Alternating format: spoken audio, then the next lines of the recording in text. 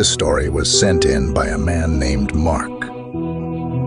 He's 32 years old and lives in a small town in Vermont. Mark wanted to share his terrifying experience from one winter night that still haunts him to this day. Mark never believed in the paranormal. He was a rational man, always relying on facts and logic. But what happened that night made him question everything.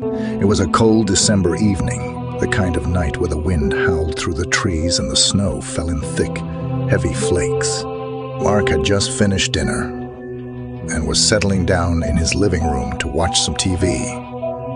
His house was isolated, surrounded by woods, with the nearest neighbor over a mile away. As he was flipping through the channels, he heard a loud knock at the door. It was strange because no one ever came to visit him, especially not in the middle of a snowstorm. Hesitant, Mark got up and slowly walked to the door. When he opened it, there was no one there. Just the howling wind and the snow swirling around. Confused, he stepped outside and looked around, but all he saw were his own footprints in the fresh snow. Mark shrugged it off, thinking maybe it was just a branch hitting the door or something. But as he turned to go back inside, the knocking started again, louder this time. He quickly spun around, but still, no one was there. His heart started to race. He knew something was wrong, but he couldn't put his finger on it. He slammed the door shut and locked it, his mind racing. Was someone playing a prank on him? But who would come all the way out here in this weather? He tried to calm himself down, telling himself it was just the wind or some animal. But the knocking didn't stop. It was relentless, pounding on the door like someone was desperate to get inside. Mark grabbed a flashlight and his phone, but when he tried to call someone, he realized his phone had no signal. It had worked just fine earlier, but now it was dead. He was completely cut off from the world. Panic set in. He decided to check the door again, but this time he would be ready. He slowly crept towards the door, flashlight in hand. The knocking grew louder with every step he took. When he finally reached the door, he took a deep breath and yanked it open. Again, no one was there. But this time, something was different. There were footprints in the snow. They weren't his. They were small, like a child's, leading away from his house and into the woods. Mark's mind raced. Who could it be? A lost child. But how could a child survive out there in this weather? He knew. He couldn't just ignore it. So he grabbed his coat, put on his boots, and followed the footprints. The snow was falling heavily and the wind was biting, but Mark pushed on. The footprints led deeper and deeper into the woods, further from the safety of his home. He called out, hoping to find the child, but there was no response, only the eerie silence of the woods. As he continued to follow the trail, the footprints suddenly stopped. They just ended, right in the middle of a small clearing.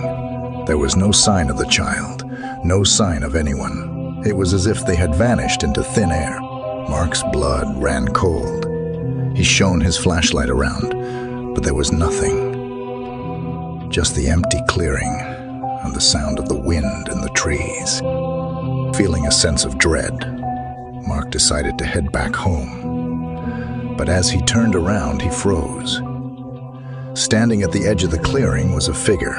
It was small, about the size of a child, but there was something wrong with it. Its face was obscured by the shadows, and it didn't move, just stood there, staring at him. Mark called out to the figure, but it didn't respond. It just stood there, silent and still. His heart pounded in his chest as he slowly backed away, not taking his eyes off the figure. As he retreated, the figure started to move towards him, slowly at first, then faster and faster and faster. Mark turned and ran, his heart racing, the figure's footsteps pounding behind him. He didn't dare look back. He just ran as fast as he could, back towards the safety of his home. When he finally reached his house, he slammed the door shut and locked it, his breath coming in ragged gasps. The knocking had stopped, but Mark knew he wasn't alone. He could feel it, a presence in the house, watching him. He spent the rest of the night huddled in the corner of his living room, clutching his flashlight, too terrified to move. The wind outside howled, and the snow continued to fall, but the house was eerily silent.